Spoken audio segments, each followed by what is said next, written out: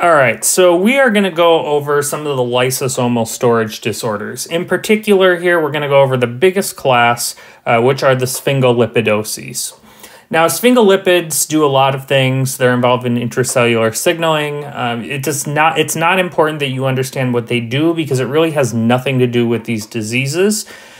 These diseases are a really big pain in the you-know-what for medical students because they're really rare. You don't run into these hardly ever, if at all. And they really are very different. Even though they all work on the same pathway, they have very different presentations. And so unfortunately, it involves a lot of memorization. You need to memorize this pathway, and you need to memorize the enzymes, and then you need to memorize the diseases that go with these enzymes. So as you can probably imagine, it's really useful to have a mnemonic. And I do have a mnemonic for you, but some of this stuff you're just going to have to put in your Anki deck and just memorize it. So I'm going to kind of help you along the way, and hopefully this video will be a good accompaniment to your deck. We'll go over some of the manifestations of these diseases, and hopefully it'll help this make a little more sense. But I hate to be the bearer of bad news. You're really just going to have to memorize a lot of this stuff. It is very heavily tested on the USMLE. I should say it's fair game on the USMLE. Fortunately, though, what they expect you to know is the enzyme that's involved in the disease, the product that's going to build up because of the enzyme deficiency or defect, and then something about the disease. So they're not going to give you really complicated questions. They're probably going to give you a buzzword, and I will point out some buzzwords for each of these diseases, and there are 6 of them. So you got your work cut out for you. All right, so let's go ahead and start out in earnest here. Now, all of these sphingolipids are going to converge on ceramide, and ceramide then will get broken down further, but everything's going to converge on ceramide. So let's go through our first path here. And the first where we start out is called GM2 ganglioside. So I'm just going to write GM2 here. As long as you know GM2, you're fine. And GM2 is broken down into GM3. Why do they call it GM3 when it's broken down from GM2? I don't know. But it's GM2 gets broken down to GM3 ganglioside. And then that gets broken down into glucocerebroside. Glucocerebroside. All right, now the enzyme that takes you from GM2 to GM3 is called hexosaminidase. So there's our first enzyme that you need to know, and we'll come back to what diseases are what. All right, now there's another way that we get to glucocerebroside, and it's from ceramide trihexoside. So it's not ceramide, it's ceramide trihexoside. And the enzyme that does this is called alpha-galactosidase A. I'm just going to write A-gal-A. Alpha-galactosidase A. Okay, so that pretty much converges on glucocerebroside, and now we need to get to ceramide. And the way we get from glucocerebroside to ceramide is by an enzyme called glucocerebrosidase. And that makes sense, right? Anytime you have an enzyme where something's being broken down, it's whatever's being broken down, ACE, usually, like tyrosinase or arginase. So glucocerebrosidase. Now, how else do we get to ceramide? Well, we can get there directly when we break down sphingomyelin. So sphingomyelin breaks down into ceramide through the enzyme sphingomyelinase. So again, we've got sorry, I misspelled that. Sphingomyelinase. So again, we have an enzyme that makes sense as far as what it's breaking down, sphingomyelinase. Another way we get to ceramide is through the breakdown of sulfatides. So I'm going to put our sulfatides up here. Okay. And sulfatides get broken down into galactocerebroside. Such long words, huh? Okay, so galactocerebroside. And then galactocerebroside gets broken down to ceramide by, you guessed it, galactocerebrosidase. Now there's one more enzyme, the one that breaks down sulfatides to galactocerebroside, and that's called aryl sulfatase A. Aryl sulfatase A. Okay, so that's your pathway. You're really going to have to just remember a lot of this stuff. Fortunately, the enzymes kind of make sense based on the names of the products. So as long as you know the products, you should be able to figure out where the enzymes are. Okay, so we have 6 diseases. Okay, and these diseases, we're just going to run through them. And then I will give you a buzzword for each of these diseases, and then we'll go through the diseases one by one. Okay, so hexosaminidase. That is, if it's deficient, gives you Tay-Sachs disease. Now, Tay-Sachs disease is probably the most well-known of the lysosomal storage disorders, even though it's not the most common one. But Tay-Sachs, think of cherry red macula. Now we're going to see there's another one that gives you a cherry red macula, but here you get cherry red macula. Another thing to think of is neurologic degeneration. Okay, that's definitely not specific though. Okay, so that's Tay-Sachs. The next one is Niemann-Pick disease. Oh, sorry. Niemann-Pick. Now, Niemann-Pick, what I want you to remember is cherry red macula and hepatosplenomegaly. Okay, so know those 2 things. Niemann-Pick is basically Tay-Sachs plus hepatosplenomegaly.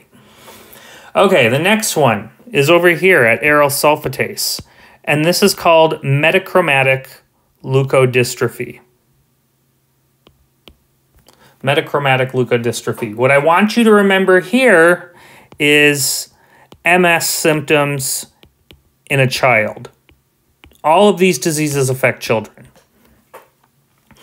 Okay, the next one I want you to remember is Fabry disease. Fabry disease is right here at alpha-galactosidase A. And what I want you to remember with Fabry disease is 2 things. One, X-linked recessive. It's the only one. And then also, I want you to think of renal. Okay? Next, we have Gaucher disease. And this is glucocerebrosidase. Okay?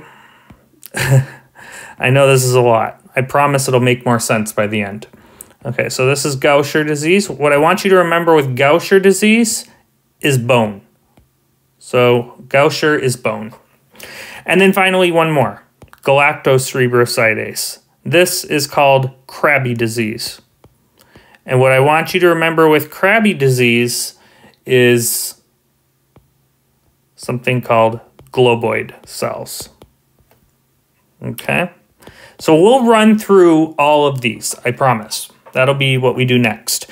But what I want you to first do is remember this mnemonic. If you remember this mnemonic, you will be able to connect the diseases with the enzymes. And if you remember the enzymes, you will probably be able to remember the products because the enzyme names kind of relate to the products.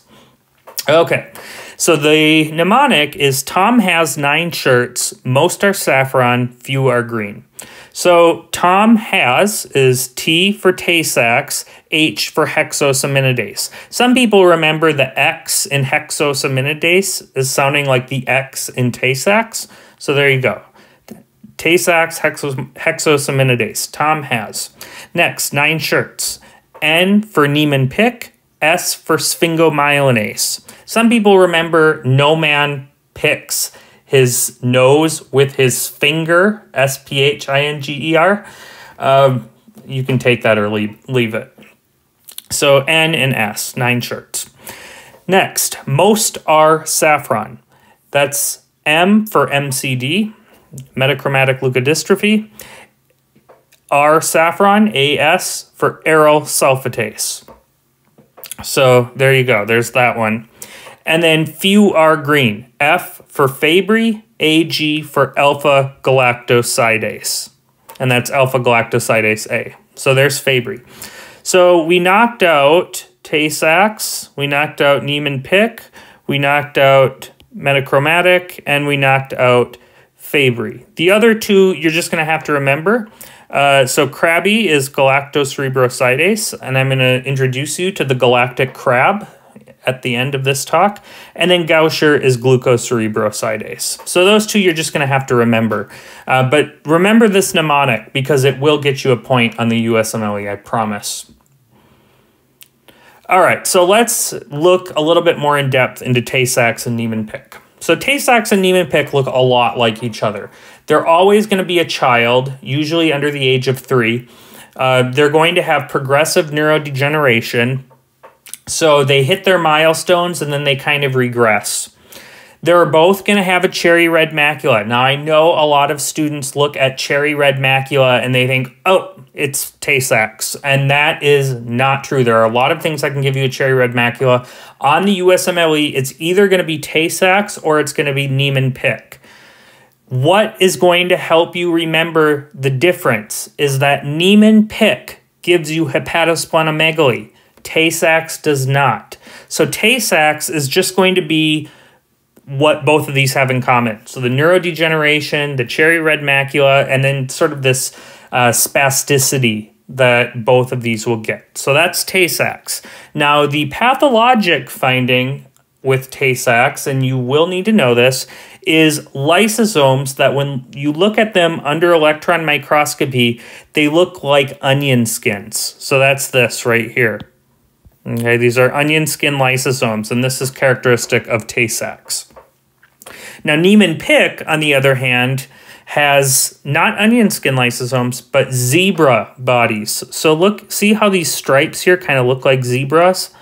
So that is Niemann-Pick, zebra bodies. Another thing that they could tell you is under light microscopy, you get foam cells. And that's just a collection of these sphingomyelins in lysosomes. So one of the mnemonics that people like to use with Niemann-Pick is no man has a zebra and picks his nose with his finger. So no man for Niemann has, the HS stands for hepatosplenomegaly, a zebra bodies, and picks his nose with his finger for sphingomyelinase. So there's Tay-Sachs and Niemann-Pick. Next, we have metachromatic leukodystrophy. We remember this mnemonic because most are saffron of Tom's 9 shirts. And so the AS is aryl sulfatase A. And because it's got sulfa in it, it's the breakdown of sulfatides. Now, metachromatic leukodystrophy looks a lot like multiple sclerosis, but it happens in a child. And multiple sclerosis does not happen in a child. So if you see symptoms like maybe some, not only loss of milestones, but maybe some peripheral neuropathy and sort of this progressive paralysis in different parts of the body, cognitive deterioration, really MS-like symptoms. And then you look at the child through CT or MRI, and you see white matter lesions. It just looks like multiple sclerosis. If you see it in a child, it's metachromatic leukodystrophy, not MS.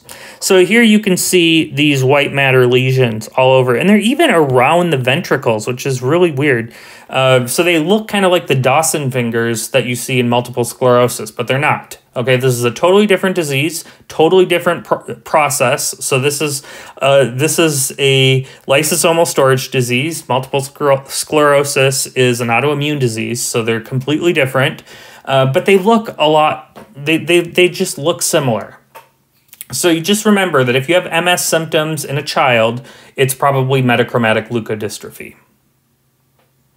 Next, we have Fabry disease. Now, Fabry disease stands out because Fabry disease is X-linked recessive.